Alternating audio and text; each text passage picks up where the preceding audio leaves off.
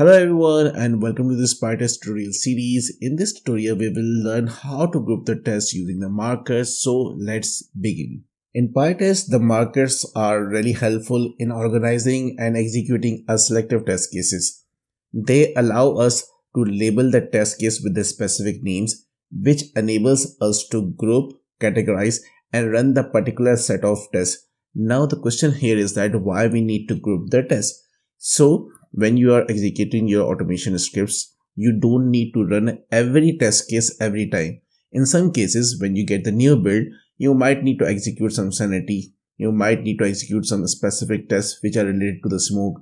In some cases, you might need to run the regression. So every time you don't need to execute each and everything.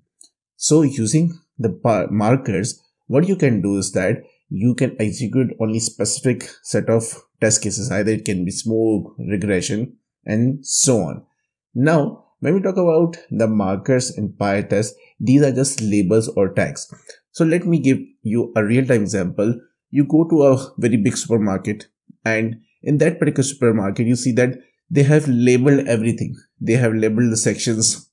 They have labeled the products, they have labeled the prices. So as a customer, you walk in and you exactly find the place where you want to go and you can easily find a product. Similarly, the labels and tags work in the Pytest. They identify the specific test cases having that particular label or tag. It will pick those test cases, group those test cases and execute those test cases. Now, when we talk about the Pytest markers, so they are custom markers and they are built-in markers.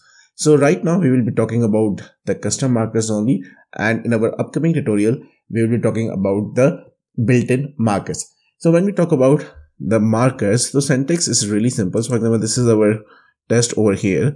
So what you need to do is that you need to use @ okay, and then you need to type Pytest and then dot, then mark, okay, and then the name of the marker. But here you see that you can parameterize your test, you can skip your test, you can use the fixture. We haven't learned about the fixture, but we will be covering those topics in our upcoming tutorials. Okay, right now, if you want to create or use the custom, just provide the name over here. Okay, so it will group the test into the categories. It will help to running the specific group of tests, managing test rules efficiently in the larger projects. So this is the benefits of using the markers when you're grouping the test. Now, for example, your manager wants you to run the smoke test case. Okay, so your marker is ready. This is a custom one. Okay, so let me copy this one and let me paste it over here. Okay, now my two test case having a marker with the smoke. Now question is that how we can execute our test with the markers. Okay, the only thing is that here in the command line, what you need to do is that you need to type Pytest -m, means you're executing a marker, and the marker here is smoke, and press enter.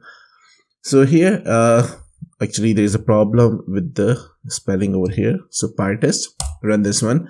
So it will, you see that it picked 1 failed, 1 passed, 4 deselected and 2 warnings, and it's actually pick the test cases based on this mark. Okay, and here this particular test case is actually failing this VR. That's why we are getting the failure over here. If I make it pass now, if I run this one, this time you see that 2 test cases, because this one and this one is having a mark of smoke. So it picked up, grouped those test cases and executed this test. Now similarly, what I'll do is that let me go to the second file and let me go here, and what I do is that instead of smoke, let's go with the regression. Okay, and what I'll do is that here, instead of failing this one, let's pass this one. And now what we need to do is say some error over here. So we need to import the Pytest and it will fix the problem. Okay, now let's run the regression test from here. and simply I will say regression and press enter, and you see that one test got picked, it got passed, 5 got deselected, and there are 3 warnings. Now what are these warnings all about? So basically, when we provided a custom marker over here, so actually Pytest doesn't know about it. So what we need to do is that we need to register our custom mark to avoid using these warnings. So this is not registered. Even this smoke or this regression mark is not registered. We will learn in our upcoming tutorials that how we can register our custom marker so that you shouldn't be seeing these warnings over here. Okay. Now what you can also do is that when you're executing the marker, the custom markers over here, so you can also combine the markers.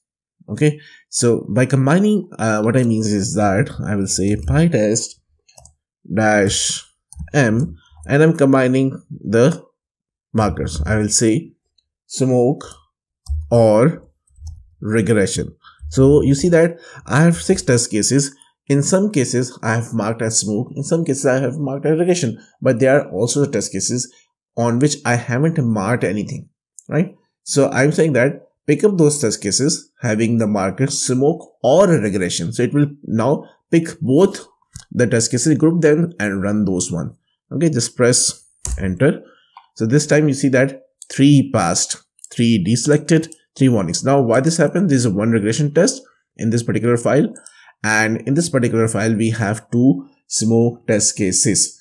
And also what you can do is that we can go with the negating command as well. So negating commanding means that I will say Pytest dash m, and I'll say here smoke and not regression.